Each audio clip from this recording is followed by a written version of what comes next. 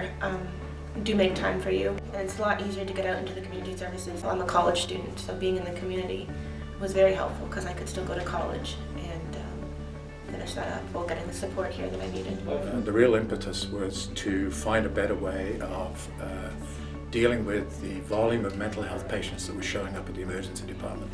And we were finding that we had a lot of patients that were coming in crisis that we did not have an easy way of dealing with and transitioning back to the community, which is really where they needed to be.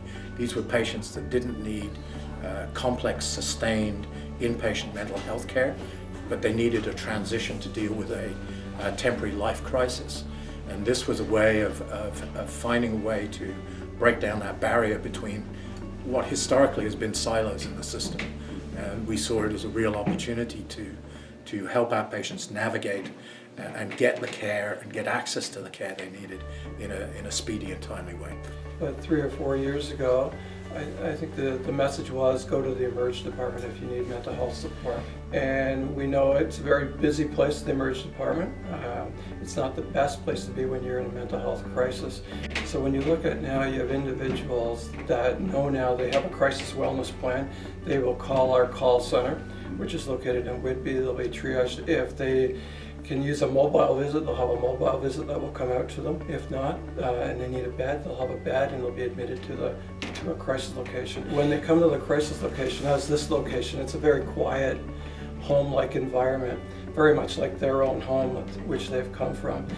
So before they're discharged back to their own home, there's a plan that's set in place. And it talks about ways to deal with their crisis, but also to give them ideas and support to prevent them from going back to the hospital. The nurse is part of the ACT team, which is a high intensive treatment team. And provincially, all the ACT teams in Ontario were provided a step-down nurse, the funding for a step-down nurse. And the point of that was to take some of the overflow caseload from an ACT team and continue to work with individuals in the community. So as we set up our system with our case management, our peer support with the ACT team, there'll be one system that will be set up. And so client flow will happen from the hospital to the ACT team to the step-down nurse, to the case management, to the peer support, maybe to crisis services. But it really is all dependent on client need at the time.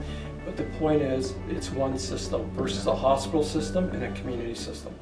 Because we think that it's such an important aspect of a seamless system of services, that we have been supporting the Ajax Crisis House by providing $200,000 that helps to support the operations of the house. So here, I mean, I've played baseball with them, I've played cards, I've played on the computer. They've helped me with schoolwork, so it's just been really great. It's an amazing partnership between the hospital and community, and really it's become a seamless system. Whether you're in the hospital or the community, it's sort of interchangeable. So very good for the patient.